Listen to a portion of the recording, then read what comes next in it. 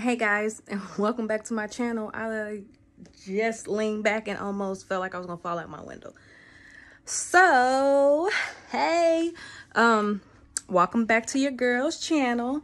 If you haven't already, please like, subscribe, hit the notification bell so you'll know every time I come on here running my mouth because I love to run it. Your girl just got her breast reduction packet in the mail telling me everything to do to get ready for my surgery. So yeah, it's almost that time. So yeah, I'm more excited than I let on, but I'm very, very excited. So I got everything in the mail today. I got my consent. I got my directions on what not to eat, what to eat, what I can and can't do before the surgery, and that I need to, 3 days prior to my surgery, I need to wash with, I might mess this word up, Hyblisclens skin cleanser, which I already have some and I've already been using it on and off to get ready for the surgery. I can't eat anything after midnight, of course. And I have to stop 2 weeks prior to your surgery. You have to stop taking any and all herbal supplements, diet pills, oils, fish, flaxseed, etc. 10 days prior to your surgery, you cannot have aspirin, ibuprofen, Advil. You can't have Aleve, which is naproxen. You can't have any other type of pain medications in that family. 5 days prior, there's a few things that you can't have. 5 days prior, I don't know if you guys can see that little list. It's probably backwards as hell, and y'all probably like, why did she even put that up there? Because we can't read it. Yeah, so just some things like that. Then I just got my little booklet telling me that I have to be at the surgery center at 6:30, but my surgery is not until 8 o'clock. Why do they have you come so early to your surgery, you ask? If you've never had a major surgery or never had any surgery, it's to get you signed in, run your insurance, collect any copays that is due at the time. Then they usually take me back. They're going to start my IV with fluids, get me dressed down into my gown. I'm not sure if I'll have to keep my underwear on or off for this, but maybe off, because I'm not sure if I'm gonna get a catheter or not. But yeah, so whatever. I've had a catheter before. It's not a big deal. It pinches a little going in, but if you're under, you don't even know you got it in. So they're going to have me under general anesthesia, which means that I will be unaware of any sensations throughout my whole entire body, which that's what we want, right? We don't want to be feeling no prickly pain. What else? Diet instructions before the surgery. Fasting is required, so I cannot eat or drink anything after midnight. Okay? So every time they tell me this, y'all, I be so hungry. Like, I'll wake up at like 1 o'clock, like so parched and thirsty. And I used to be like, why can't you eat anything? Why do they starve you? Why? It doesn't make sense. They're not messing with my stomach. Well, if you haven't ever had surgery, the reason is they told me because when you're under, if you know you have acid reflux or the food tries to come up for whatever reason, or water or whatever liquids are in your stomach, it could choke you and then you could die. But that ain't gonna happen to you, girl, because I'm blessed. What? Times 2, times 3. Blessed up, and blessed up. Yeah, so I got to stay in the hospital for 23 hours so that they can observe me, which means basically I won't be getting any. If you've ever slept in the hospital, had a baby, had surgery, went to visit somebody and slept in the hospital, you know you can't get any sleep in there. Them folks come in, blick light. But guess what? I ain't tripping, because as soon as it's over and they tell me I can be picked up, my husband is going to be skirt coming to get me.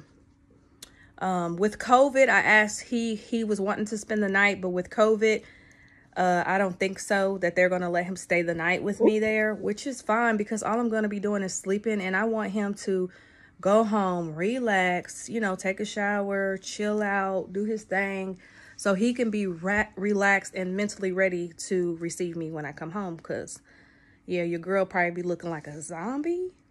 But I just wanted to update you guys on the breast reduction and everything that was going on every step of the way. I told y'all I was going to let y'all know the real, so that if any of my breast reduction sisters are out there thinking about this and they have been wanting this for a long time, like I've been legit wanting this for probably 15 years. So look, you see, I don't know if you guys can really see, but don't look at my background and be trying to talk about me and stuff, because I know how y'all do. But you see, these are G's.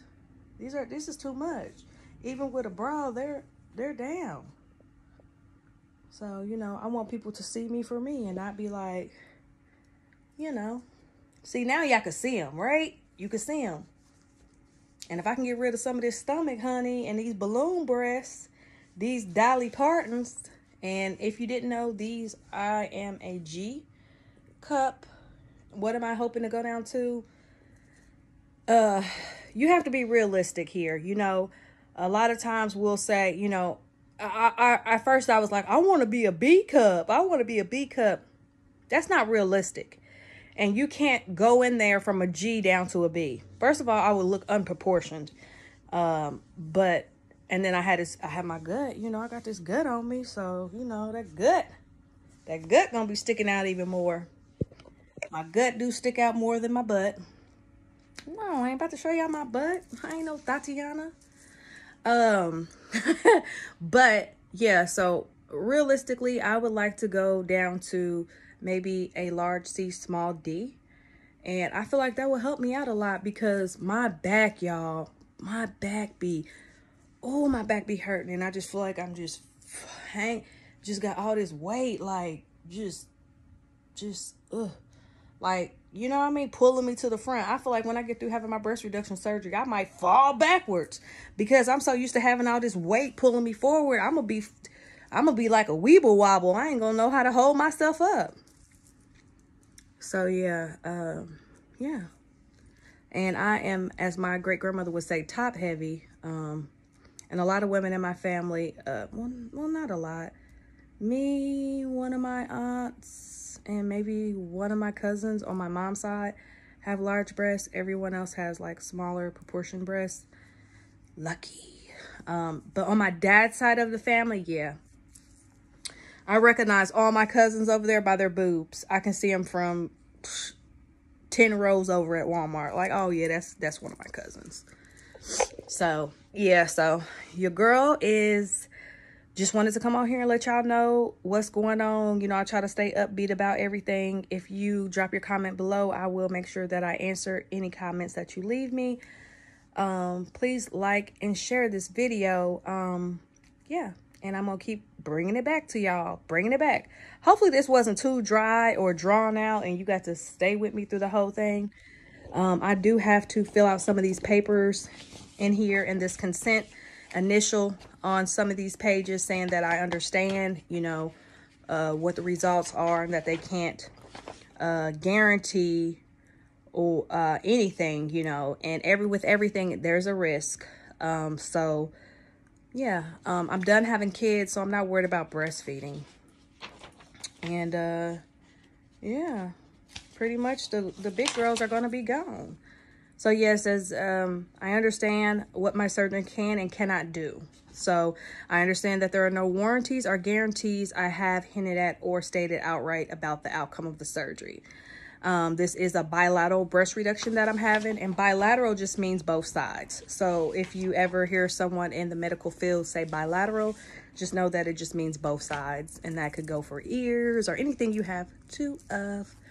So I hope you guys have a wonderful day, and keep coming to my page, keep liking my stuff, and we're going to keep rocking it out, because that's what we do.